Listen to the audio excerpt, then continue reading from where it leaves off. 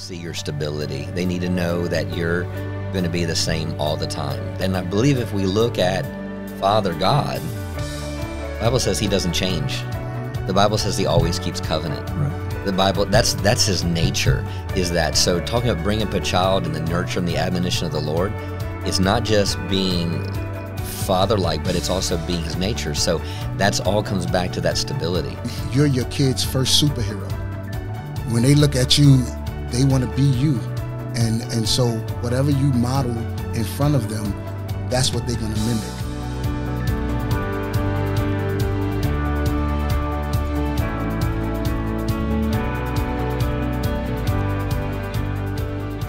Hello, everyone, and welcome to another amazing winning conversation. And today, as you can tell, we are celebrating a Father's Day special. This is an amazing Father's Day panel. Yeah, bring it in, guys. Come on, bring it in. There we go. Yeah. There we go. All of us here are fathers. Shocker for some of us, but to make sure that you guys know that and believe that, can you quickly introduce yourself and give your father resume? How many kids? How are we doing here? Let's start with you, Pastor Danny. My name is Danny Hill, and my wife and I have 5 children together. Wow. Wow.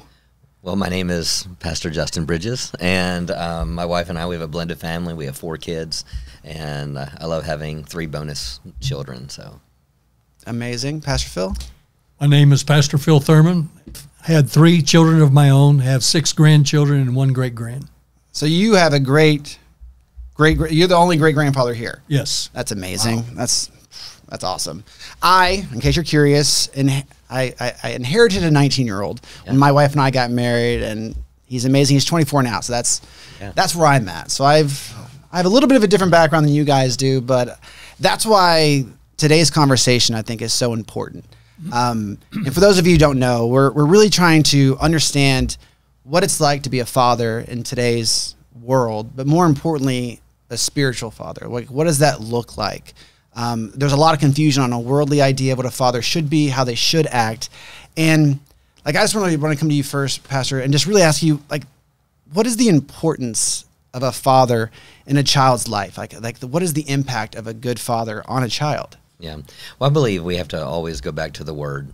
The Word tells us to bring a child up in the nurture and the admonition of the Lord. Well, that sounds not like really a terminology that I would necessarily use, but if we can understand it this way, that my role, according to Scripture, is to bring a child up in a way that my life reflects God.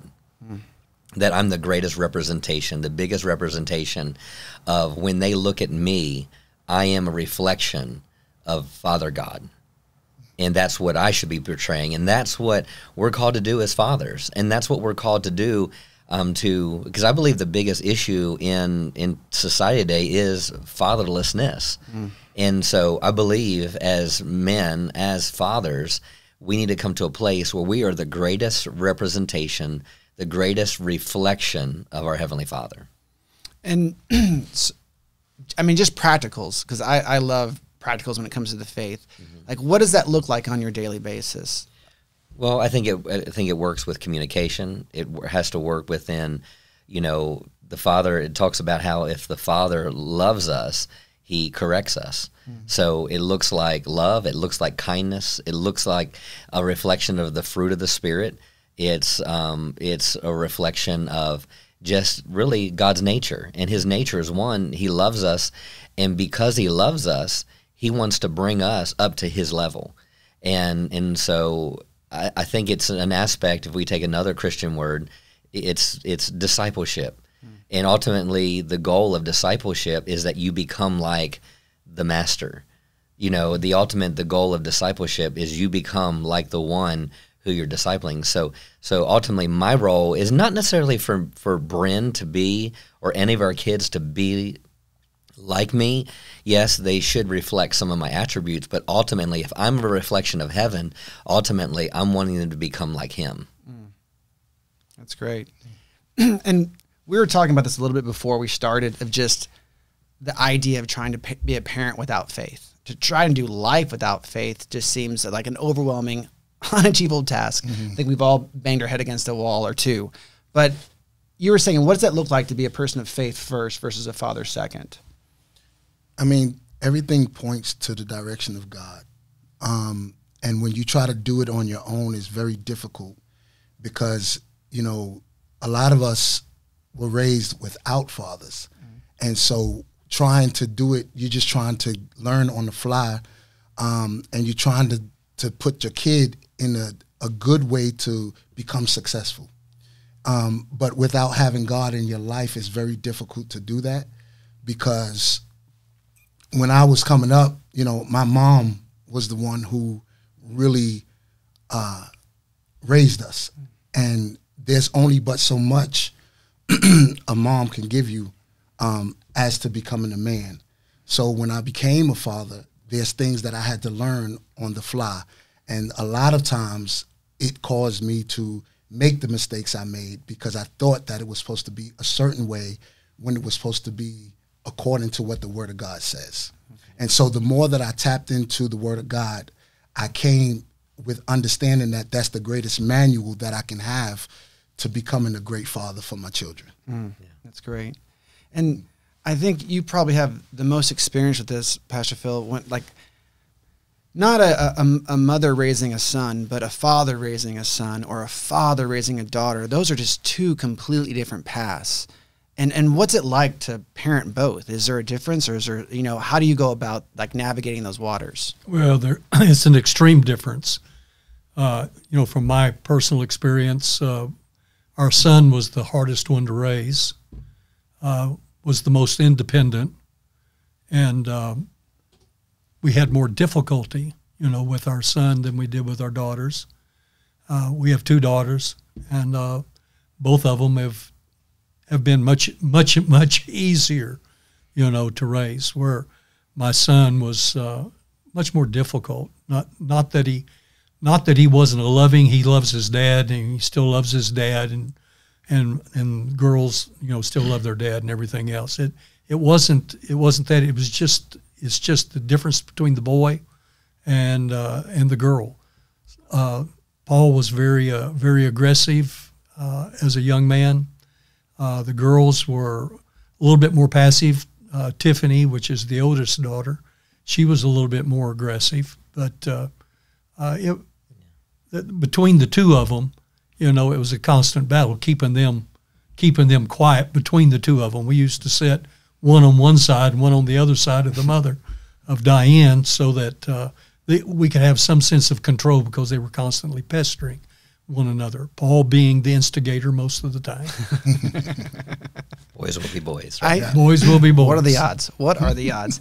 And the reason I say that, because it kind of piggybacks on what I was talking with you, is that I think, and this is not a knock or anything disparaging to single mothers, but the best mother in the world is not a father.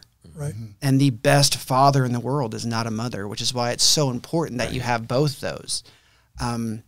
And kind of leads me to the next point that we just see a lot of, and I think you have very intimate experience with, is the blended family of today's, where you don't always get to start from zero. Like sometimes you marry into a family that kids that are there. How do you love kids and give them an example in that situation? Well, I think one thing you even say, how is it easier to parent a girl or a boy, or how do you parent them differently? I think really what we have to answer the question understand is that whether they're a girl or a boy, every child's different. Yeah. So I mean, you can have 4 children, 2 girls, 2 boys, and the thing is this daughter you may have to treat like you know, it's going to be totally different. So it's not, to me, even have to do with whether the girls or boys. It's understanding that every child's different. And all of a sudden, if you have your first child and you're saying, "Oh, this child is such a blessing. They never cried. They were so obedient, and we're going to have a second one," and they're expecting that second one to just be just like the first one, and they're like, "What happened?" You know, because they have their own personality. They're not going to come out all the same personality, and there's nothing wrong with them because they have a different personality. It's just understanding as a parent. And this is what I learned from my wife, is that you are anointed gifted in grace with the anointing for the children that God brings into your life. And so really it comes back to tapping into the Spirit of God and the will of God on how to raise the child, because you may correct this child and they run away and hide and are very submissive. Then you correct this child and that child talks back to you. You do this child and all they do is cry, or so it's like, it's one of those things where they're not going to respond the same way to how you did it the first time, because they're unique. And God wants us to, what we're doing is, or goal to do is to direct them in the path of righteousness for their life. The Bible says that he takes us in the paths of righteousness for our name's sake, but understanding this child's path might be different than this child's path. And also for us to all of a sudden assume the direction for their lives is also wrong. The thing is we're to help guide them into the direction and the plan that God has for their lives. And, for me, I made a lot of mistakes. I wish I could say I had a lot more victories as a father, but it's been a great journey. But I didn't have the opportunity to grow into fatherhood. Like, you have a child and you see them in the diaper stage, and you go to the next stage, and then you go to the next stage. I started off with having teenagers, and so I fell into the mistake of trying to be the friend instead of being the father, and also it kind of came over and developed wrong patterns as a father of trying to do that with a younger child. And so that's on me. I'm not saying that blaming on the situation. It was on me, not necessarily really at first probably seeking the Lord like I should have as a father to be that role. And so that's kind of it. I mean, it's just one of those things where it's just a thing that we're all growing as fathers, growing as believers. So, but I think it really touches on a poignant difference of authority and leadership as a father. And I'm going to go back to you on this one, Pastor Phil. Like, there is, heavy is the head, that wears the crown. And when it comes to leading the house, there's a leadership and there's an authority. And those are two different things. Like, how did you try to navigate that when you were obviously still as like, still doing it. Yeah. I mean, our oldest is 55 years old, and second one is going to be 53, and then our caboose is 43. Is that her name, or is that? It's a lively home. I don't know if she'd like to know that she's the caboose, but I'm just kidding. We know what you mean. She likes to be called. Matter of fact, she told us, she says, I'm the good one. The good one? Oh. Because we had no problems with her whatsoever. The easiest to direct and to guide. But I think as we face the challenges, I agree with Pastor. I mean, this, you have to treat each one of them so differently in their upbringing. Paul's was different than Tiffany's. Tiffany's was different than Crystal's, and it just seems like you just had to wear a different hat for each one of them. But the main thing was as I shared with my son at one point, I said, Paul, it doesn't make any difference what you do in life. Your dad will always be there. I will always love you. You're one of my arrows that God gave to me. You're my seed.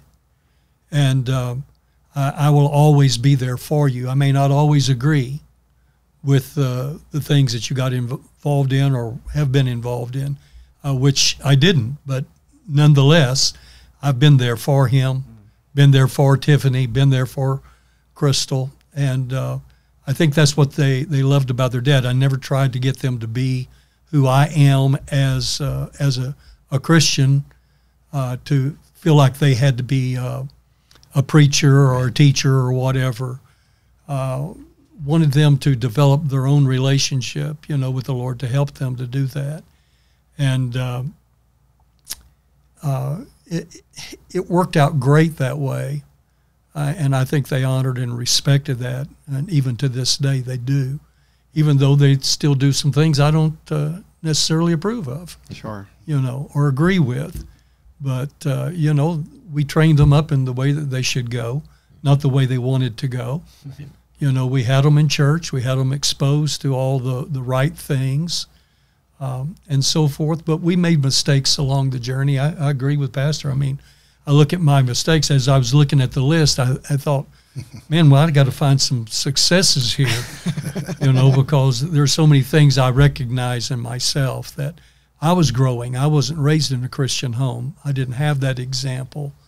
I lived in a divided family. My mother and dad divorced when I was 4 years old.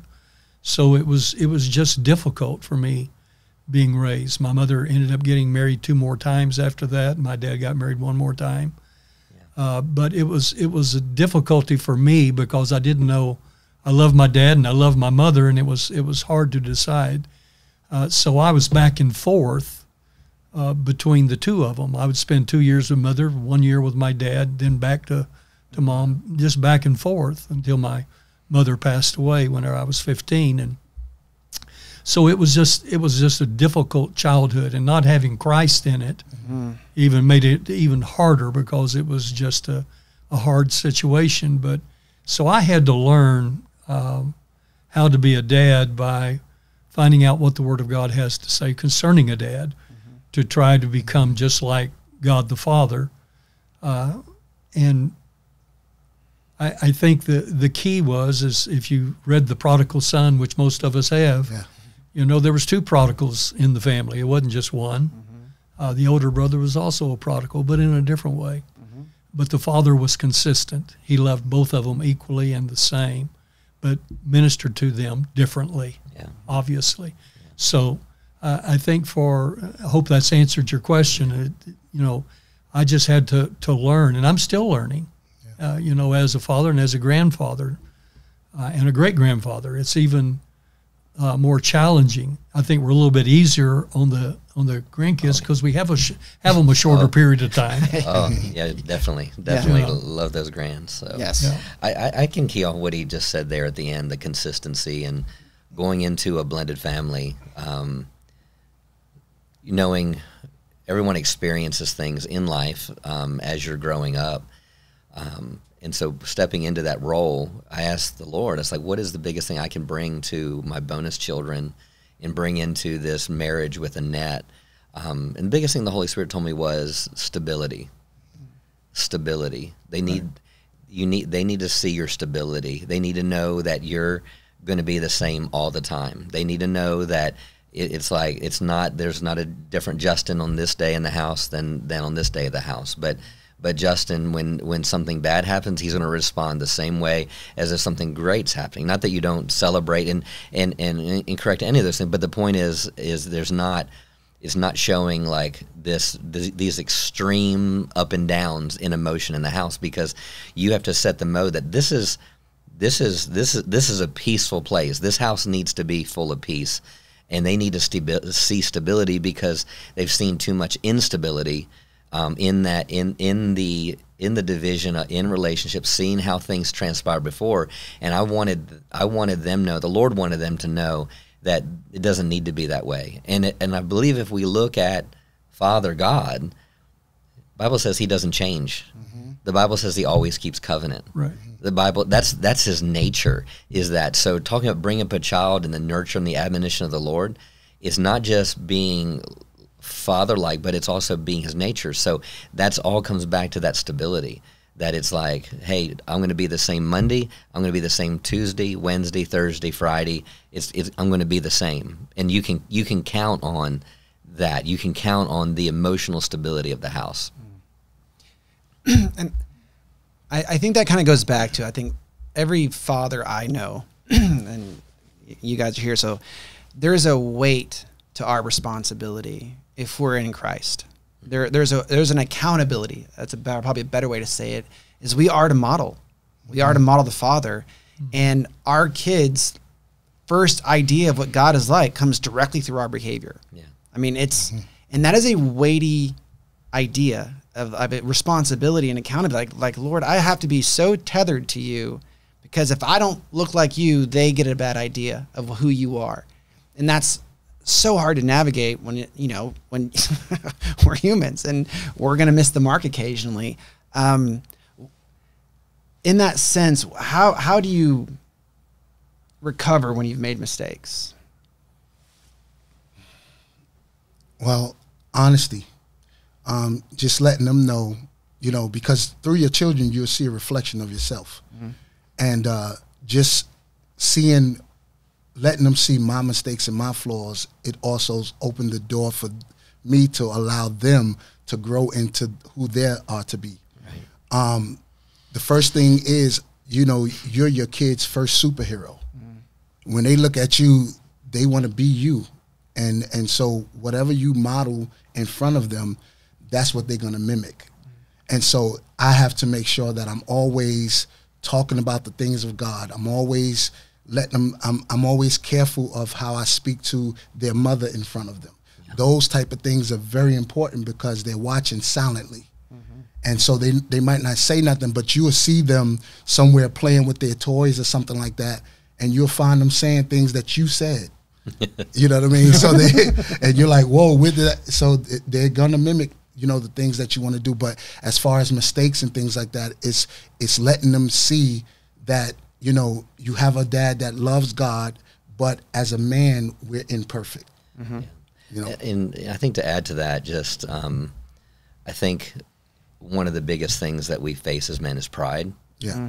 And I think one thing that we may not have a tendency to do in front of our children or to our children is ask for forgiveness. Yes. You know, I apologize that I came across this way. I apologize that, you know, apologize to your spouse in front of them, because it's quick to, you know, put that wall up and just not apologize. So but that's a key. And so operating in the humility, in the fact to knowing that you don't have it all together, that you're learning, you're growing. So I think I would add that as well, of just watching you, because I think there's a lot of, we can teach a lot. We could there's a lot of things we could say. And I may take this to the extreme, is I try to model more than I talk. And I know that could be, and that might be more my passive nature, but my heart is 10 years from now, they're going to remember how I modeled things, not so much all the words that I said. And sometimes we can be a talking head, but are they seeing me do what I'm talking? Can they see that? And so I think that's another thing, is just modeling that humility and being able to say, "Hey, I apologize." And that's huge, because I think we all know when someone is a talking head. I think we as kids, you see it real fast when words say one thing and actions say something completely different. And I again, especially with fathers, you know, a lot of fathers are do as I say, not as I do mentality. The scripture that was reiterated plenty of times in my house was spare the rod, spoil the child. That was the first scripture we ever knew, because it was told to us, right? Because you knew something was coming. And my brother's first scripture was, "Don't lead us unto wrath." So, there you go. Like that was our household dynamic. Don't provoke. Exactly. Don't provoke us unto wrath. Yes. And so, and I go back to that, someone who, you know, was not the prodigal child, but kind of was the prodigal child. I've been able to kind of really look at things, and when fathers have an opportunity to model the Lord, it's just amazing, and what that does. I kind of want to ask a question, and I want each one of you to answer it. So I want time for it. But again, our motto in this church is making winners in life. But what I really, and I think it's so invaluable for the fathers and mothers listening to this, to really understand, like, your guys' heart, what makes a winner as a father? Like, what does winning in life as a father mean to you? And I want to start with you, Pastor Danny. Man, what makes me feel as a winner is raising up my children in the fear of God, not being afraid of God, but having a reverence for God. And also operating like the father did with the prodigal son. Luke 15 tells us that, you know, when the son came home, the father, when he saw him afar off, he ran towards him. And so as a father, I always want to win in that area of letting my kids know that no matter what goes on, I'm coming to you. I'm going to come meet you where you are. And that's just the same as our Father's love towards us. So that's how I feel like I'm winning as a dad. That's amazing. Can I dub into there? Please, no. This is I think one of the things, as a pastor, the kids have pressure from the outside as well. We expect them to live a certain way, act a certain way, and so forth in the household. But yet, there are many times that there's pressures from being in the church. My children were raised in the church all of their life. Right. That's basically all that they knew. So there was an expectation by the congregation about the pastor's children. Mm-hmm. And so my kids would come to me and say, ask me, well, Dad, this is what I'm expected to be and do. And I say, listen, Mom and I are Christians. We have a church. You see the good, you see the bad, and you see the ugly. Mm-hmm. You have to be able to yourself learn how to decipher, and we'll help you with deciphering that, in your life. But you have to be able to separate that the only thing that's being expected of you from your dad and from your mother is to honor and to respect, who we are and what we stand for, and what the household, what the rules of the house are. And the rules of the house are basically what God has to say concerning children and their respect and their honor to their parents, to honor your father, honor your mother, and so forth. But most of all, to develop a relationship between you and the Lord. Nobody can develop that for you. All we can do is present that opportunity and have you in the right place at the right time. Tiffany, at one point in time, she came to me because I did just about everything in the church. I was their bus driver. I was the principal of their school. I was their pastor. I was their dad. And Tiffany came to me one time and she said, Dad, is there anywhere I can go that you don't go? Mm. I said, is there anywhere you want to go that you don't want Dad to be there? Mm. And she said, no, I was just asking the question because you're everywhere with me. Wherever I go, you're driving the bus when we make trips. You're there at all the conferences that we go to. Mm-hmm. And is there any place? I said, well, you ought to count that as an honor because most kids don't get to have that their dad is there all the time, supportive of them as well. But I said, one thing I'll always want you to remember is Dad doesn't expect anything more out of you than I do out of Paul or out of, out of Crystal. And she received that. Good. Yeah. That's amazing. Yeah. I would say winner in life as a father, I would say it's probably twofold. One, forgive yourself. Yeah. Forgive yourself for the mistakes that you've made. Yeah. But I think this is constant tension of the Bible says, though a righteous man falls 7 times, he gets up 8. I think it's, you get up, you repent of any of the mistakes that you've made, but continue to operate in that, navigating that life of discipleship with God. Because if you're not growing, your family won't grow. Mm-hmm. You're either going forwards or you're going backwards. So I would say, as a winning father is continue to forgive yourself and continue to grow in Him. Mm-hmm. Continue to pursue God, run after God. Because it's when I do that I'm molded into His image. And so that would be what I would say. That's amazing. Wow. That's great. This has been such a wonderful conversation. I want to say thank you so much for all of you being here. Just what you do at this church is truly appreciated by all of us. We are so happy that fathers are in the place of fathers of this house. Each one of you just carries such anointing, and again, it is truly a blessing to be here. And I want to say thank you for everyone listening. I'm sure that if you're listening to this, that you are a father or a mother, you've received so much. But specifically, we want to say Happy Father's Day. Father's Day. Right? Happy Father's Day for everyone who's watching. We are just so happy that you are here. We're going to put in our show notes that we have men's meetings. If you're a father looking to meet more fathers or more men to help you along your journey, we want to support that. So we have an amazing men's meeting that happens monthly here. And beyond that, thank you so much for joining us. We hope to catch you next week with another amazing winning conversation. Bye.